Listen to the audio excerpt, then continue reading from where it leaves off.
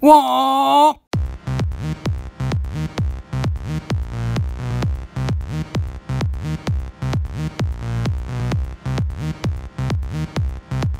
Hey guys, Richard Holdner here, and welcome to the channel. Today we got some really cool stuff. We got a 408 LS stroker, we've got boost, and we've got an intake test. But before we get going, please make sure, like, share, subscribe, ring the bell, so you always get notified.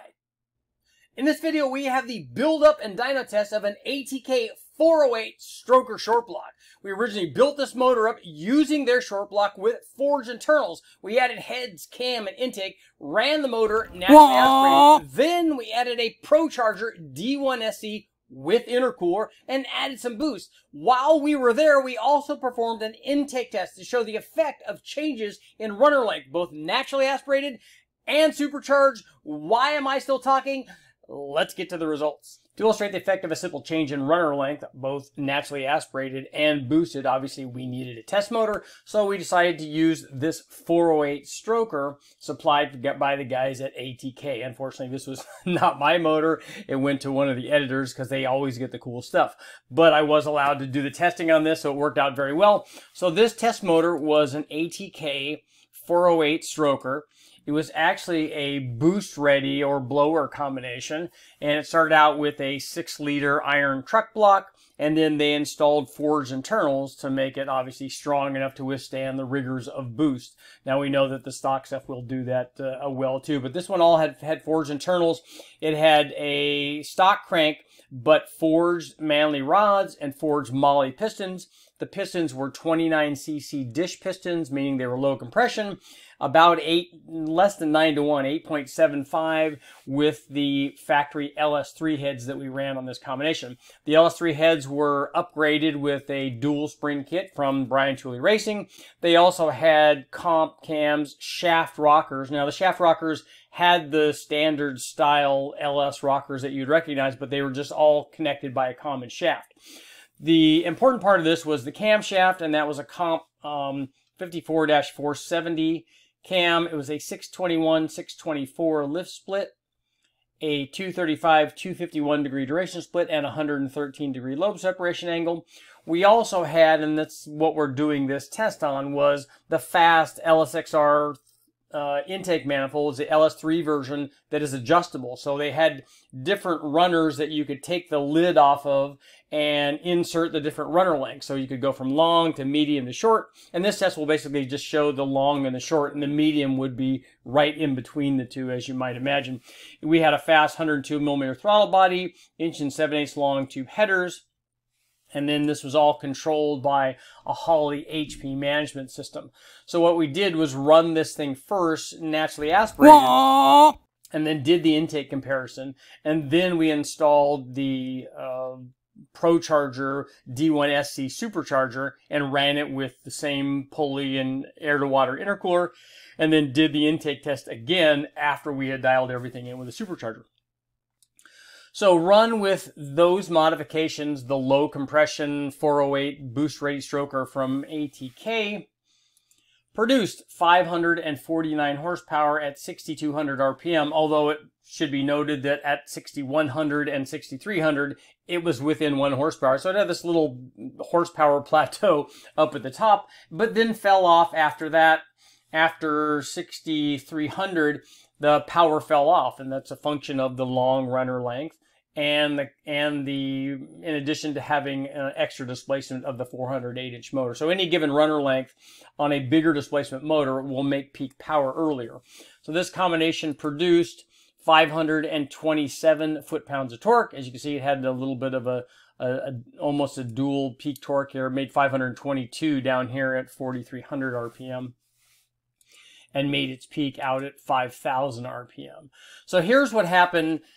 We ran the motor with the long runner intake, took the lid off, and then replaced the long runner intake runners, as you can see here in the photo, with the short runner, the red versions. So very short runner, big radius entry, and this also has the effect of changing the plenum volume, but in testing on the plenum volume, it really had no effect because we tried replacing the standard lid with the LSXR lid using the same runner, and it showed no change in power. So the plenum volume didn't affect this very much, but it's important to note that it did change. And here's what happened when we installed the short runner length. And you can see it made more power than the long runner past 6,300 RPM, but actually didn't make any more peak power, and we thought that this was odd, but it made 547 horsepower. Peak torque was way down, 493 foot-pounds of torque, and as you can see, it lost power to the long runner intake basically all the way up to the power peak, all the way up to 6,300 RPM. The longer runner offered not just more power, but a lot more power. In this case, 40 to 50 foot-pounds down here between 4,000 and 4,500 RPM. So that's a difference you would definitely feel on the street, and the long runner combination would be much better even if you were running this thing out to 6,500 or even 7,000, because only above 6,300 or 6,400 RPM does the short runner make more power where the other one is falling off. But by then, the race actually would already be over. So now let's take a look and see what happened when we did this comparison under boost and see if the same thing happens. Now that we've taken a look at the comparison between the long runner and the short runner on our naturally aspirated 408 LS stroker, we can see what happened when we added boost to the equation. First of all, we want to find out what the boost did compared to our naturally aspirated motor. So here is our naturally aspirated 408 with the long runner fast manifold. Here's what happened when we added our PROCHARGED D1SC, still with the long runners. This range from the boost down below 3,500 RPM was about 3 pounds, and it rose to about 12 pounds at the power peak out at the maximum RPM of 7,000 RPM. It produced the power jump from 549 horsepower to 825 horsepower. And it's also important to note, and this is something that happens with centrifugal blowers as compared to turbos and other things, that it made peak power at a higher RPM. Before it was in the 62 to 6,300 range. Now it's in the 67 to 6,800 RPM range. So it shifted it by quite a bit because you have a rising boost curve, and it artificially increases where the thing wants to make peak power, which is good for the long runner combination because it artificially shifted that and allowed us to make more power at a higher engine speed. But now let's take a look and see what happened when we ran the the short runner with boost. And as you can see, what I'm going to do is go ahead and bring the short runner up on the NA combination as well, so you can kind of compare them. I know that there's quite a bit going on there, but you can tell the green and the blue are the NA combinations, and then the red, the purple are the supercharged combinations. As you can see, the crossover point for the two of them was at 6,300 or so. That was the same both NA and supercharged. So the intake runner length is doing exactly the same thing, naturally aspirated and supercharged. We see that on the supercharged combination, the long runner manifold was making a lot more power below that point, all the way down to our startup of 3,300 RPM.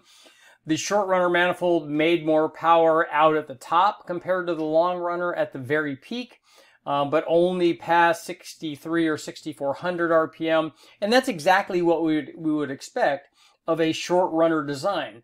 The intake manifold runner length is designed to be efficient in a given RPM range, and a lot of people get confused and think that boost changes that, but as we can see here, whether we had the long runner or the short runner, adding boost to it basically just did the same thing. The boost just multiplies or adds to what is there, and if you have a short runner manifold and you're making power, efficient power at a higher engine speed, and then you add boost to that, it's only going to continue under boost.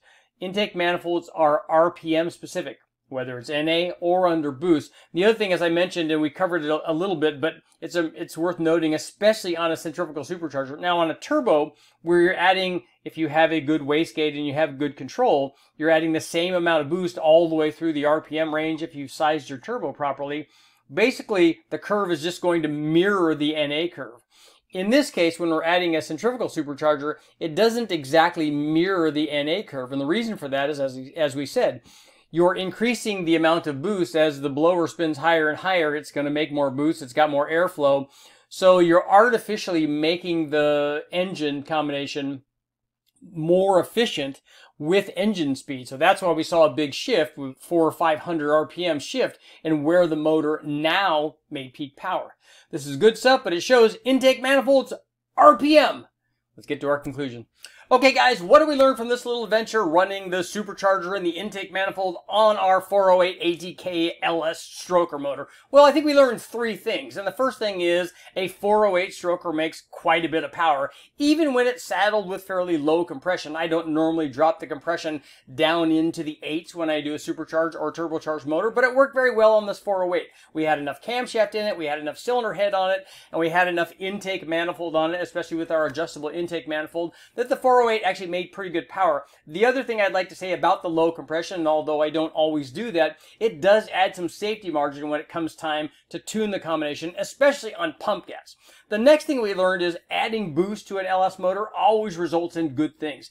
Adding the intercooled PROCHARGED, the DYNO to this particular combination improved the power dramatically. In the case of the long runner manifold, it made 825 horsepower, and with the short runner one, it actually did a little bit better at 845 horsepower. And that's an important point. We also learned, and the third thing that I was going to get into is that we learned that intake runner length changes where the motor wants to make power, and does that naturally aspirated and supercharged. But here's a little bonus thing, maybe the fourth thing that we learned here, and that's that when we ran this motor supercharged, it seemed to like the short runner manifold a little bit better, at least on the top. When we ran this thing NA, the short runner manifold didn't really make any more power than the long runner manifold, even though it did a little bit better at the very top, but nothing in terms of peak power. When we added boost to the equation, that changed a little bit. I mean, the power actually picked up at the very top of the RPM range. Although the crossover was the same always, it did pick up a little power.